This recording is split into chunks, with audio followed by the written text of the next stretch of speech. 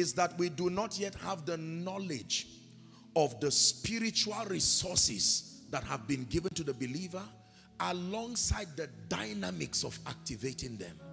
Number 3, the bankruptcy of the knowledge of the spiritual resources. Ladies and gentlemen, that God would open our eyes to see the resources that were coordinated to become systems of advantage to the believer, and then to have an understanding on how to activate them. Ephesians 1 and verse 3 tells us Paul was mentoring the church in Ephesus, and without delay he went straight to tell them that God had blessed us with all spiritual blessings. All, not some. And he says they reside in heavenly places. So there is a problem there, because you do not need them there. So the dynamics of understanding and transporting those resources to be used here and now for your advantage.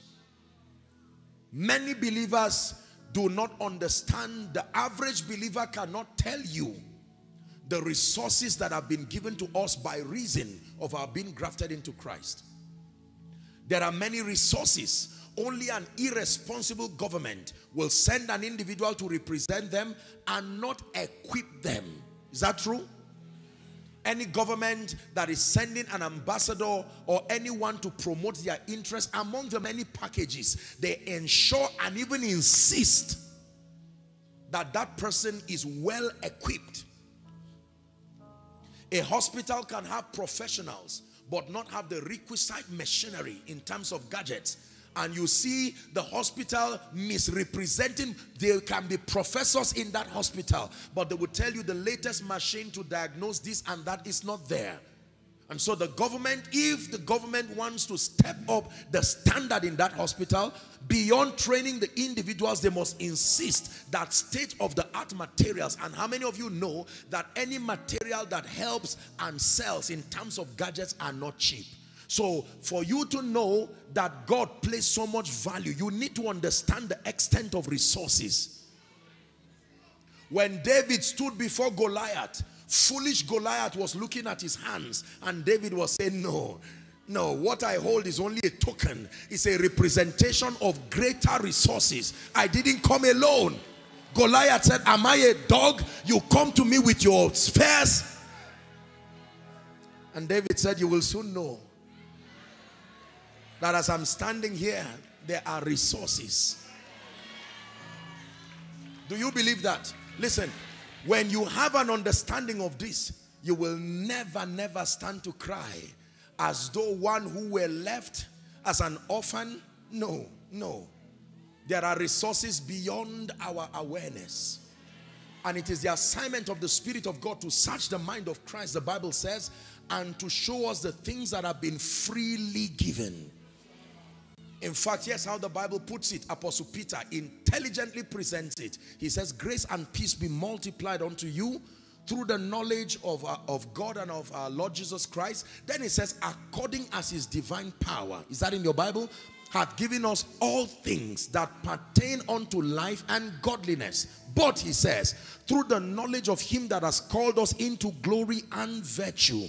He says, whereby are given to us, here it is, exceeding great and precious promises, that by these we might be partakers of his divine nature, having escaped the corruption that is in the world through lust.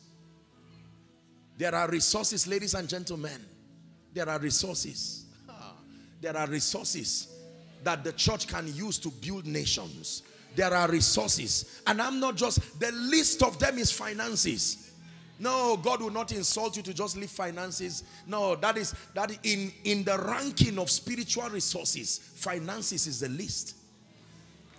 Because you will be learning that money itself is a product, and there is another capital that buys it. He calls it true riches. When I pray for people, I bless them and I tell them, may you never be so poor that all you have is money. Because there are resources in the spirit that are greater than finances. If you doubt me, ask two people in the Bible. One, the rich fool. He had money, but there were other things he did not have. Number two, the rich young ruler. He had everything and yet he came to Jesus. He said, there's something I do not have. Good master. There is another kind of resource beyond.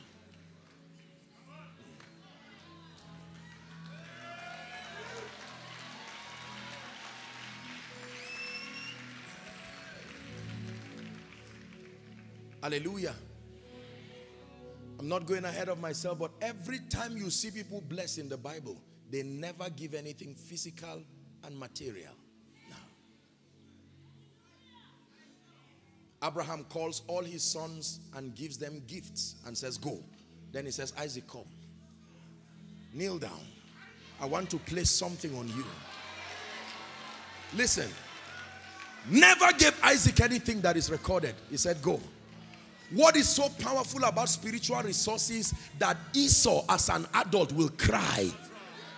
What will make an adult who is already gifted, hardworking? He went to the wilderness and brought food, so he was not lazy. And he said, Father, search. Is there nothing left?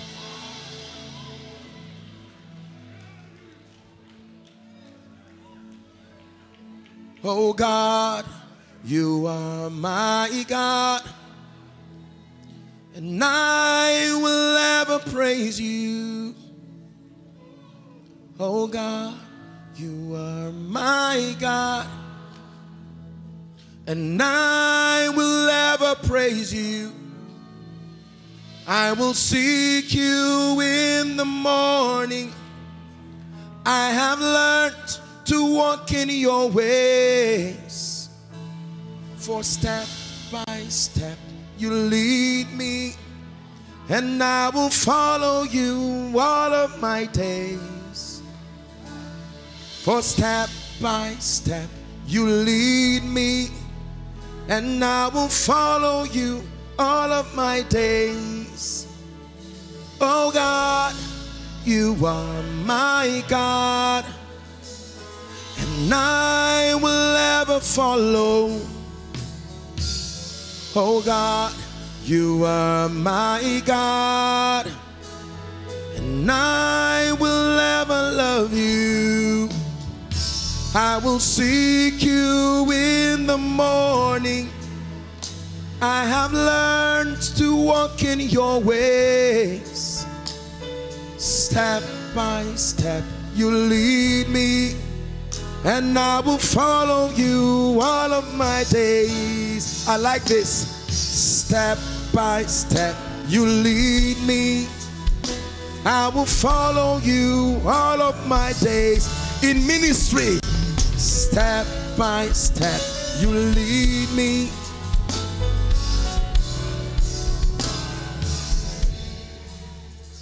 Listen to me. In addition to all the graces that I've spoken here and the many who will be ministering, this is the mandate God gave me in this season for South Africa, that by the Spirit to show you these three things. The understanding of these factors, ladies and gentlemen, will translate any individual, to become a greater expression of the glory of God. Never forget our key word, glory. A manifestation of the beauty and the excellence of the Spirit. Yes, sir. That when men look at you, you become a study of God, a living epistle, a continuation of their Bible study. They look at your life and the frame of intelligence that you have imported from the Spirit, the dexterity of your life, the order, the beauty, the glory of God. That is the kind of God we must sell to the nations. Please sit down for a few minutes.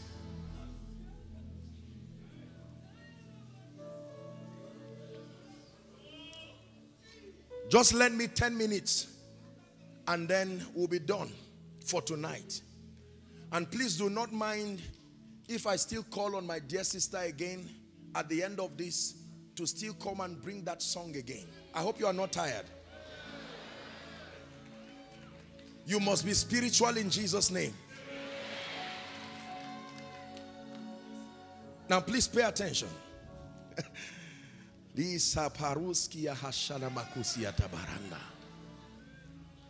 Jesus, having spent 3.5 years mentoring the disciples who shortly will be translated to apostles, he left them with one instruction.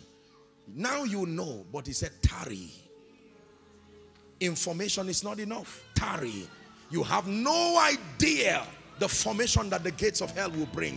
I need to show you the resources that are at your disposal. Tarry until ye be endued with power from on high.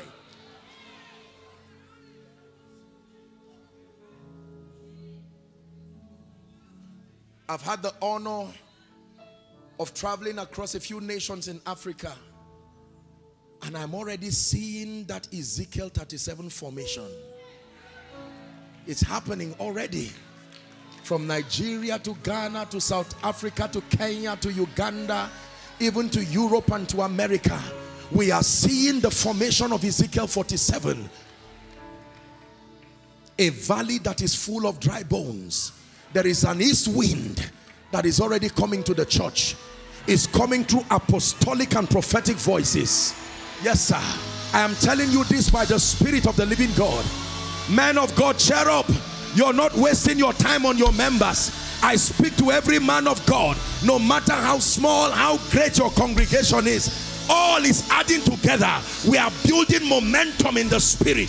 There is a crescendo, a point in the Spirit where an army will rise. Men who were once ordinary rise as worshippers, as businessmen, as captains of industry, as heads of government, even by the Spirit of the living God.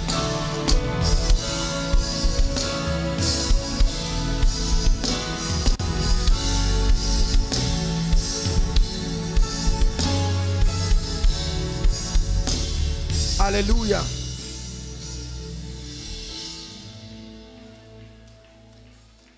Praise the name of the Lord.